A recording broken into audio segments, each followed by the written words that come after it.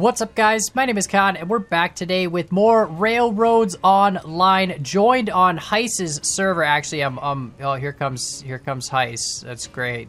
What's up, Hyce? Nice. That's a Class 70 tender. Yeah, that's a Wrath of. That's amazing. Nice engine. Well, you named one for me on your railroad, so I figured that the good old ES&D could have one for you. Yeah. So meet the you could actually write ES&D. I'm just saying, you don't have to write out the full name every time, but you know. Well, all the cars get lettered with the ES&D, oh, yeah, and then the rest of it. I mean, the font work and the scroll work, it's so pretty. Yeah. That Armagon spent so much time making these beautiful drop shadows, and why not just have a little fun with them? Yeah, no, that's one of the great. best I'm just things, gonna right? focus on this text right here. This is nice. This is good text. This is great It text. is good Anyway, text. one of the things I get mentioned a lot. It's happened to a lot of videos. I've spent a lot of time working on my Iron Mine route. And a lot of people have been complaining that, like, it's 3%, it's 4%. I should have made the whole thing like 1 or 2%, And yeah, apparently you've actually done that. Yeah, so I think your viewers are wrong, and you're right, and you should have done it 3 or to 4%, because, I did mine at 2%. I think there's a brief section of 2.5 that just came about because I was fixing bad track, but it's 2 to 2.5, almost all 2% overall, and you'll see it is extremely long. I mean, it's quite the run. Don't mind that. I love the care you that. put into storing your cars. It's just so nice. That car ES indeed. Okay. Yeah, it's good. it's just like it's like it wants to be part of the train. You could tell. Like, it's hooked up on both sides. It just it just somehow got off in the. That's amazing. Yeah. So I put these little earth bump stops at the back, and we came in a little too hot, and that's what happens. So. Fantastic. Yeah. In case people are wondering, you kind of went a little robot-y there. That's because there's currently a freaking blizzard outside my house. So if I randomly get disconnected, that's what the deal is. I just figured I'd mention it now in case you have more robot moments. It's definitely not your fault. The weather here just currently sucks. Domo arigato. Yeah, no, you're actually like kind of part robot there. That's fantastic. It's so appropriate. So this is a loaded train. What you got? Spec sheet for this?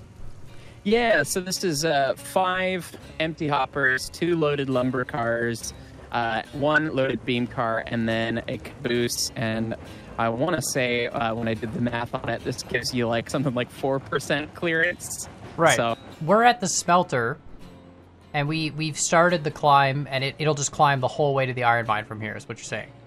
Yeah, so smelter floor to the iron mine, and the reason I did it this way is in my previous series and my previous runs, I'd made a really short but steep, like 4 to 5% run, and I wanted to show everyone as a developer how I would attack the other problem of doing, okay, I want to run longer trains with lower power, which is why we're running the Eureka. Right. Good old gutless here. Okay. Oh. It's fine. My internet was like, you were like a robot, and then my internet just like, the Eureka just did like a triple backflip and landed back on the track. It made me, okay, yeah, we're good. Oh my god. Ooh, that was crazy. That was intense. You're gonna get the entertaining run through, I think. Well, I'll get the one that actually works. It's super smooth until it wasn't, and then it's back to being super smooth. That was insane. That made me, I honestly freaked out. Oh, sorry, you were saying. Yeah, so, I wanted to solve the age-old railroad question of you want to keep the ruling grade as low as you can so you can run the longest trains with the lightest power. Obviously, that's why we've got the Eureka, and we're going up to 2.25%, and we're slowly slowing down, so we're almost to the top of that, so we should make it, but... You're at 100% reg right now? I'm 100. We're right on the margin, man. I mean, this thing is boy. Not a lot of tractive effort. So, but this train set curve we're about to turn back on. This is kind of where it levels off for a brief bit, and we'll pick up some speed before you get back on the 2%. Since I'm an ignoramus when it comes to train, what's a train set curve? You mean like a model railroad? Yeah. So that's my joke for really bad sharp curves. I mean, this is a very sharp curve. Yeah. And typically at every kids train set you get, the curves that they come with are so ridiculous. Like, right. I mean, they also have trains that usually only have like 4 wheels though, without bogies or anything. I'm just, I had one of those, like, the Precisely. wooden train sets, you know, where it's like the train is, like, really just like a car, and you just fling it down Right. around the wooden tracks. But, like, whenever it came time to play with the toys, everyone was always fighting over playing with the wooden train set, you know? That was the, like, the best toy to have, Right. at least in my generation. I just probably dated myself. Now I'm just really old. Hey, I had the wooden train sets too. But I'm also really old compared to a lot of people anyway. So Yeah, we had a train room growing up. My dad had taken a room in the basement, and he had made a model HO train set for us, and it had like 2 tracks that you could run with 2 different like electrical hookups, because I had a brother, and so, you know, he gave us this. It was basically just 2 loops that went around like this one table. But that's that still was super fun though. Yeah, oh yeah. When you're a kid, man, model trains are like the best, you know. But it wasn't Indeed. really our project, because we didn't, you know, we were too young to really contribute anything to the model railroad, you know. Well, of course, yeah. If you're like really getting after it, there's a lot of skills that go into that. Yeah. So yeah. All right, now we're across my dev bridge that hopefully Peyton approves of. I've yet to have him come take a look at it, but it was the one bridge I've actually really tried hard to make look nice. Because if you haven't noticed on my right of ways, I don't spend a lot of time making things look nice. I try to make them function more or less.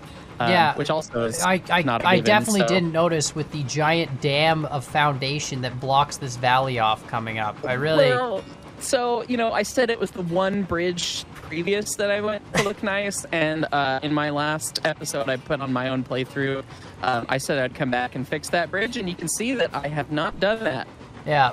No, it's good. If you made it any lower, you could actually block the river and then put an actual like hydro dam in here, generate some electricity, start running some electric trains. You know, like.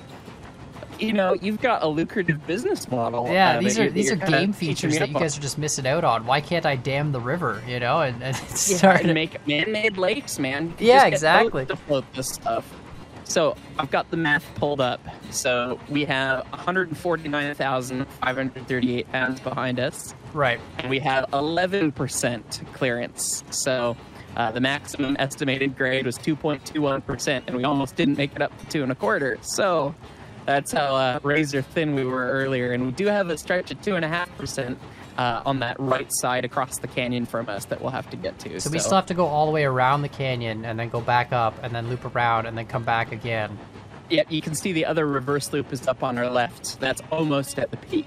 So That's we're crazy. literally going to go across the canyon walls twice, because this is to make this large of an elevation change. That's what you have to do. And so I understand a lot of folks do a 2% line from the sawmill or the freight depot to the iron mine, and that works. But I was trying to do the commodity flow as it makes sense. I want to bring the iron direct to the smelter and not have to worry Yeah, if you about- go from you still have to get from the smelter to the sawmill then, and then you have to go from the sawmill to the iron mine. Like, you're still doing a huge. The elevation Yeah. change is still the same. It's just a. I like I'm this. just trying to do it the flow of. Don't pay attention this to that. abstract That's art nothing. piece over here. That is an art piece. It's, Yeah, it's wonderful. So that is one of my patented surveying trestle helixes. Oh, okay. I got to this height and I thought I was right at the iron mine, but I couldn't see it. So I built a trestle out into the trees, and then I spun it around to see where I was going. And then realized that the iron mine's still like another 100 feet higher or whatever. Nice. So, yeah, but I went to try and delete it, and for whatever reason, I can't get those last 2 pieces to delete. So it's just a bit of modern art. See, I find this is such an interesting thing. You made this huge, long 2% run, right? Yep. So if we had like a Cook Mogul, we could do this same load with like 3 or 4% probably, right? Yeah, probably. Yeah. And let's do the math on how much time it takes for you to make the Cook Mogul in the number of extra runs you could do with the Cook Mogul versus the Eureka. You know what I mean? Like you're taking Yeah. 5 times as long to do a run, when really you could just use a slightly bigger, more expensive engine and get the same result. It's not as fun. Yeah, I understand that. There is a reason that the railroads and the narrow gauge railroads actually had like 4 or 5% grades. I mean, Right. yet one of the existing sections of the Denver and Rio Grande Western, which was like the big narrow gauge railroad that we talk about, most of their engines on the tech tree and whatever. One of the existing sections that's still around that is a tourist railroad you can ride, the Cumbrace and Toltec, up Cumbrace Pass, which is the tallest railroad pass in the United States at 10,020 feet. The grade out of Chama to get to Cumbrace Pass is 4 to 5% for 15 solid miles. And that's what they had to do. That was what the railroad needed to be. And guess what? They ran 2, 3, whatever engine trains up and over that.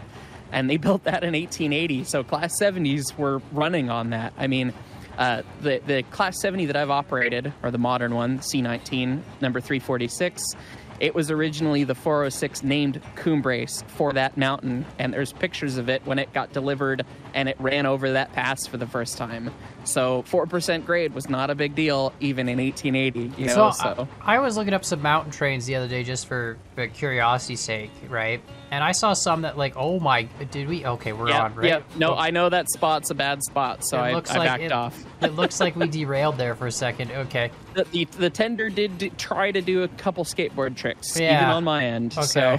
I wasn't sure. Whew. Man, my internet being sketchy just makes this such a more rewarding experience. Just you can't tell. You don't know what's bad what's bad happening. Internet. It's crazy that we were way down there though before. Like we're way up here now. This is nuts. Right. What a view. Yeah. I definitely want to do a bypass at some point. It's 4% when I get a little bit more motive power. Obviously, I have the Wrath of Khan now. Yeah. So I do have a fair bit more power, but I want to get a second engine, and then I think I'll feel better about doing lots of 4% runs. The world's second sharpest corner right now, which is probably yeah, it's a little sketchy through there, but I had to turn the whole thing around in Dogbone, and I didn't want to have a massive trestle doing it. It looked like you started building the trestle radius. And you're like, this is fine, this is fine, this is fine. Oh my God, there's a mountain we have to turn now, and then yeah, that's actually my thought process. That's actually what happened. Yeah, it looked very much like that. No, anyway, I was saying, I was looking up some mountain trains, like, just for curiosity's sake, and I saw some, like, 10, 15% looking lines, but they had, like, gear teeth on the train wheels, and then, like, there was gear teeth along the side of the track. You know what I mean? Like a linear gear? Yeah, that's called a rack railroad, and they weren't super, super common, but, yeah, they do exist. There's one in Pikes Peak in Colorado. There's the Mount Washington up towards Vermont somewhere, I think. But, yeah, they have grades up to like 35% because they don't drive the wheels. The wheels are unpowered. They are just pulled up by the cog, and then the so the those wheels are special locomotives then for that? It's not like a standard... Yes. It's all... No, they're not standard at all. I mean, even the steam engines that they have at Mount Washington and the old ones for the cog at Pikes Peak, they're built with the boiler slanted. So when they're on flat track, the boiler's aimed down, so that when they're going up the 15, 20, 30% grade, the boiler's relatively flat so that you don't have to carry the water ridiculously high to make sure you don't explode. That's amazing. Yeah, they're a neat piece of engineering. There's even really crazy ones over in Switzerland where they had multiple engine sets on steam engines that they could engage or disengage for rack railroad or for standard railroad. So they had two engine sets, two sets of cylinders and rods built in the same engine, so that, you know, when they got to the steep bit of the railway, they could plunk it down and run with the gear teeth instead of the wheels. Right. I thought we were almost there, and then I realized we have to double back again. Yep, yeah, so I was so crushed. I got to, like, right here, and I was like, dude, I'm almost there. I'm going to be able to, like, do maybe a short section, a 2.5, and we'll have it. And I started trying to lay down from that upper ridge just barely above us. Yeah. And even to get back to the rest of the 2.5% where we were coming around earlier, it was like 5%. I mean, it makes a lot of sense if you think about it. Like, if, 2% means if you want to go up 2 feet, you need to go out 100 feet. Whenever I'm laying rail in this game, I always find it so depressing when you're like, oh, I'm so close. Look at how close it is. And then you start building down. You're like, what? This is 5%? And it's still like miles above the point you need to get to. Right. And you're just like, oh, well, guess we're looping more. Look at this. I can just jump over here. Oh, no, I can't even. I mean, if you can get up there, yeah. So, oh God, I made a mistake. I'm coming back. I'll be okay. You'll be able to pick us up when we go on the ground right here. I've got some weird issue right at this curve that likes to send Eureka's tender flying, so we're gonna go walking speed through this. Interesting. Okay. knock on wood. All okay. All right. Happy. Okay. All right. We made it. I had that the other day first. with Dapper when we were driving on the server he plays on, and we were going, and it seemed like a really shallow curve, and it just yeeted all like a couple rail cars off for no reason. I mean, we're going quick, but it was very weird. Yeah. So I think part of that is related to the way the physics is done, and the faster you go, and particularly depending on your connection, the more likely you are to have a weird calculation happen, particularly when you're going through like an S curve or a sudden change in curvature. So yeah, the rail could go like through the wheel could go through the rail or something before it has time to calculate the physics collision or whatever. Yeah, and that's also why our top speed is capped right now at about whatever it is, like 17 miles an hour. But those are the kinds of fixes we're working on right now. Oh, so that is a hard cap on top speed. Like there is engine should be able to go faster. The locomotives cannot accelerate faster than 17 except climax, which is like 14 or something like that miles an hour. Unless you go downhill, you can get going faster if you have gravity assist, but just innately by the locomotives themselves you won't. So I love how this entire trip for me has been how much robot does Hyce sound like. I'm gonna say it again. There's a blizzard outside my house, which affects my internet quality for some reason. But I know that it's been like there'd be like 30 seconds where it's like, oh, it's so crystal clear, I can hear everything now, and then all of a sudden it's like, but you can kind of like hear what's going on. It's a very interesting experience. And so you can see that even on my own level, I didn't follow the ratio either. It wasn't just a mess up that I did on your save. You're at 6. Yeah, so. You didn't even bring the right ratio to fix this, though. Yeah, so, I didn't remember what I had up here, so. You brought 12 lumber, which is like, perfect. And then you only brought 3 beams, which is like 9 and 12. It's still not gonna fix it. Well, that was actually pretty quick. So I think there's only one thing left to do, and that's just send it at full speed down the railway. I'm saving. Let's do it. Yeah, well, I feel like we're gonna make it. This is only 2%. I mean, you have some gnarly corners though. Oh, there's train set curves. It's gonna happen. We'll probably go off at the first turn back if I'm gonna be a guessing man. Be a deer and grab the switch, and I'll chase you.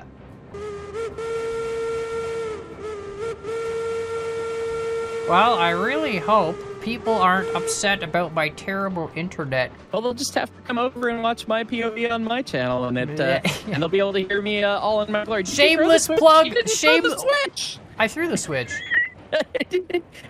Either your internet or the switch. I swear to God, I saw the animation of the switch, like it moved on my screen. All right, reload. All right, round 2. Take 2, let's do it. We're gonna make it further this time, I promise. Listen, I took the Betsy at full speed down like my route from the iron mine, and it made it no problem. Like the Porter is unbelievable. It tracks quite well. Eureka, yeah, I don't know. I bet the Porter would do it on this railroad even, but yeah. My money is that we're gonna bin it at turn 1, basically at the top of the hill here. But the cars will survive. No. Did you already lose it? I can't even. Stringlined back over here. Oh my God! I didn't even like you. I couldn't even see it. Oh my God, bro! That's so much. Damn it! The whole thing stringlined. It wasn't even just one. It was all of them. Oh my God! Well, I mean, we still have 1.5 vaguely on the track. So all right, take 3. Take 3. Reload. It's quick. Reload. Reload. You have to do it. Okay, we need the whole train. We gotta at least make it out of the station. I mean, come on, let's be real. If we don't clear the switch, what are we even doing? Okay, I'm going to ever so gingerly crawl through this turn. Oh, you didn't do the thingy where you gotta go like, take 3, with the clapper thingy, the scene 3, episode. Take 3. Yeah, I flipped I flipped the switch. Okay, all right, we flipped the switch. I've not. Yeah. Oh my God! No! No! Stop it! Cars. This curve. Did you just do All it right, again? Oh my God! Look at this guy. I lost look half the train. We have four hopper. All right, you know, we're just gonna do it. We can't do it more times than 3. That's just embarrassing. That's just the rule. Yeah. Well, those cars have ES and D'd, as it were, so we're just gonna go with it. I feel like ES and D though, like, you know, the designers of this railroad, they seem to blame everything on everyone else, but yet make these, as you said, train set curves. So I'm very confused about, you know, the naming of this railroad. It seems like a self-fulfilling prophecy. You know what I mean? Well, you know, that may be part of the joke, perhaps. I think. I see. Yes. All right. So my money is on, if not this curve, the curve right before the bridge. I think the cars will make it though. The cars might make it. They really might. The Eureka's gonna throw itself off. Yeah. And we'll have to see if the links do it. I don't know. Oh, you know what? Oh my God. The tender wanted to. I would be pooping myself. Every car. Oh, it's the third one was like up on 2 there. Oh man. How did we not go off right there? The tender's still bouncing. Look at them all bounce. It's so crazy. They're bouncing on my end too. That is not just the connection. That's like so I'm almost good. losing them. They're still alive though. This is nuts. All right, I'm not going to make this I'm going to get out and we can just watch this together from the back. Make sure that there's no controversy here. We are genuinely sending this railroad or this train down the railroad driverless. I can't believe it survived those curves. Look at this. Oh, okay. That one wasn't nearly as sketchy. That last one, every car up on like 2-4 trucks, whatever. The sides, you know, like. Well, a little spicy. Yeah. So it'll probably make it through here. It'll probably be back by the 2.5%, the last turnback bridge. Okay, right so hear me out. What if you made a foundation, like concrete wall foundation that hugged the rail? Would it keep the train upright with the physics, or would it just like still dive through it? I mean, if we updated the train hitboxes a little bit better, you possibly could do that. And just have your train go way too fast down this like super narrow passageway that forces it to stay upright. That's the way to do it. Yeah, that's the steepest grade. The hitboxes are not 100% accurate, particularly on the locomotives, because with all the moving different pieces and trying to fit the player model through and everything, we had so many problems, like so many random crashes, issues, weird things, that it was just easier to really simplify the hitboxes. So I know a lot of folks are like clamoring for like, we want better hitboxes to put sand in, but you really don't even need sand right now. So yeah, we'll get there. I get it. A lot of people, I've had some comments where people are like, oh, I don't like the fact that you can just jump through the boiler into the cab or whatever. But from playing the game, like it's kind of spicy. Wow, we're still alive. That's insane. I can't believe this. Oh my God, we're actually still if we make it down to the bottom of this railroad, I'm going to post this video all over the. No, that's the spicy quarter. Okay. Hold on. Hold on. Let's just get rid of this stuff. Oh, I guess we can delete it. That's right, can't we? We can delete it. I've already saved, and we're not going to save over it, so we can delete poor Putis. It won't let me demolish poor Putis. Oh well, it can just go down that way. Okay, it'll just go in reverse. We're good. Yeah. Now, how do we? Bye, Putis. We got a situation here. You gonna roll? Is this too tight of a corner? Oh, I just broke the link and reattached the link, and it like updated the physics. Sometimes that'll do that. Yeah. Yeah. Perfect. There's a couple weird nuances with the way that the cars go to sleep and wake up, quote unquote, so that the performance isn't ridiculously bad. Yeah, that makes sense. When you have a bunch of cars, you don't want parked cars calculating physics if you're not touching them. Like, what's the point? Yeah. So sometimes it can be weird to get physics initiated there, but they should roll on their own, but sometimes they don't. It looks like Putis is still on the rails, which is it? I can't see it at hilarious. Yeah. Oh yeah, you can't see it. So I've got the sniper look. It's still on the rails for now, and it might make it. Well, it has no tender now, so it's kind of. I see the doors. Here's the doors of Putis. We're passing the doors. That's one of my favorite dumb glitches. Like, what random bit of animated locomotive will we? Yeah, pass random next? Like the whistle, or not the whistle, the bell. The bell is very commonly found, or the headlight side inspection doors, all that fun stuff. Yeah, so I don't know. It might make it all the way because it's kind of a free bird with no constraints other than its own 2 points anymore.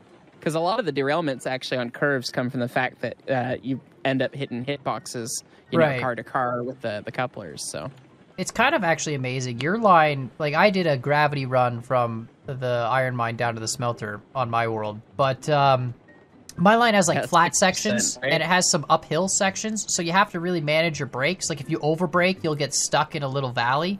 But yours is like you could literally just let these go on their own forever and you'd be perfect. apparently, yeah, just the rolling resistance of a couple cars. I mean, obviously they're empty, which loads might be quite a different story, but empty cars seem to roll down this just like nice and easy. Hey, Pudis is still on the track. It's on that bridge up ahead of us. That's amazing. Such a wonderful experience. We didn't even bring it. We could have brought iron back. You realize we could have filled up and brought. We could have, but we were planning to wreck it, and I have since deleted Pudis's tender. Oh, that's true. So we're no saves. But that's here like that's only henceforth. like your first Eureka, bro. Like I've been through 3. Well, it's Come true. on. Come on, no. Well, it's my first in this playthrough. This is my 4th playthrough of the game, so it's probably Everyone's like, my... COD, why haven't you bought the climax? Yeah. It's like, because I bought 3 freaking Eurekas. I haven't gotten there yet, okay? I've had to buy 3 Eurekas, okay? No wonder I can't afford the climax. Yet 3 Eurekas is still like less attractive effort than one Yeah, climax. then one and climax, yeah. It's before you even take into account the weight and everything for the grades. So I feel like I gotta do a roller coaster track at some point where you just ride in a single hopper car and buckle up, make it some 10% sections. That'll be glorious. Rolling resistance of plane bearings is pretty significant. Yeah. And all sorts of stuff affects it. It's kind of hilarious. Like the old railroads had tonnage calculators for like if it was cold out. Like you had your bearing resistance and rolling resistance was different if it was like sub 30 degrees Right. Fahrenheit, or if it was greater than 60 or something. You had 3 different ratings for them. Right, on one end you'd have metal swelling, which would increase your friction because it's too hot, I would think. Mhm. And then on the cold end you'd have like the lubricant being too viscous. That would make sense? Exactly. Yeah, because the way that these plane bearings work is that the axle has a polished journal Right. on the end of it, and then there's just a brass piece that rides on top of it Yeah. with a contoured Babbitt face that rides on that, and then below there's what we call a pad or a sheep, if you will. That's just a bunch of cotton waste or a dedicated like knit cotton pad that sits in an oil bath, and then as it heats up, the oil wicks and goes around the axle and keeps things moving. But it only starts like you only get lubrication after you've rolled once, so sometimes they don't want to roll right away, which is always funny. It's a long. I mean, it's definitely slower going down for some reason. It's weird. We are actually like not that fast. Right. With only now, 2 now empty we're on hoppers. The 2 1/4, so we're gonna roll nice and easy all the way into the yard now. This is the 2 1/4 through here, and we've yet to encounter Pudis. So Pudis might just be, it'll probably hit a switch at the other end of the north end of the yard, and it'll probably derail itself right there. It actually is going to pick up a load and go make $20 on its own. Without us even knowing. I was just thinking, that was funny. That engine we restored at the Railroad Museum, the 491, the reason that they put it out of service. Pudis door alert. There it is. There's Pudis doors. Okay, continue. The reason they took 491 out of service was actually because she went on a walk all by herself and dumped herself in the dirt at the other end of the yard. Wow. The throttle leaked so bad.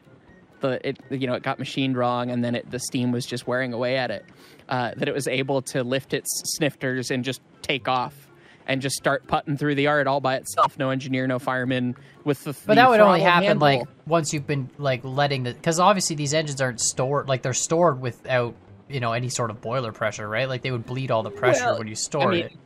You either have them up or down, so you'd actually have them sitting outside ready to go unless it was time for an inspection or something. So they'd actually be stored under steam because it takes a long time to actually get them hot and everything. So, Right. But normally the throttle seals, and in the case of poor 491, it didn't. And she went on a little adventure, ran over the derail device at the north end of the yard to protect, trains, from runaways out the yard. And exactly what happened to Pudis, as predicted, happened to 491. You'll probably see it in a couple Oh, seconds there it is. here. Yep. Although 491 didn't tip over. 491 just laid in the dirt and, sat there chuffing. So The derail device, that's like where it lifts one wheel off the track, right? And then it just like one side off the track. It pretty much does the same thing as a switch set against you in the game. So yeah. Purposefully dumps you in the dirt so you don't go break things or hurt people. Oh yeah, no, we got dumped. Yep, there we go. Dude, that would be a sweet gravity run, though. You could really smooth out a few of those corners, and that would be a wicked gravity run. Indeed, I've got some streamlining to do for sure, but eventually we'll get there. Yeah. Well, thanks for showing me the epic 2% run and reaffirming why I should never do it on my own save. Yeah, I cannot recommend that unless you're only running the Eureka, in which case I still pity you. Yeah, but, if your entire engine arsenal is just Eurekas, nothing else, you don't believe in any of the other engines, then definitely run a 2%. That's the moral of the story here. And I the first time I ran up it, I even had to double. I built that passing track on that. I had to double the hill because Eureka couldn't pull. Right. Even however many cars it was. Yeah, let us know what you guys think in the comments down below. Of course, let us know if you have other ideas for Railroads Online. I'm going to apologize for like the 600th time, probably just because I'm Canadian, but yeah, my internet was kind of the death. So if Hyce sounded more robot-y than usual, it's just because my internet is, yeah, it's not having a good day. It's snowing. And it's not because the robot overlords from the tech giants. It's not the 5G. It's not the 5G towers. No. It's not. Zuckerberg did not hack my YouTube channel. It's just the blizzard outside. I told Mother Nature to like let off for an hour, and she was all like, "Yeah, that's not happening." So anyway, let us know what you guys think. Like, subscribe, check out Hyce's channel. Link in the description, and we'll see y'all next time. Peace. Bye. This is all from the Switch momentum, dude. This is ridiculous. I think that's kind of hilarious.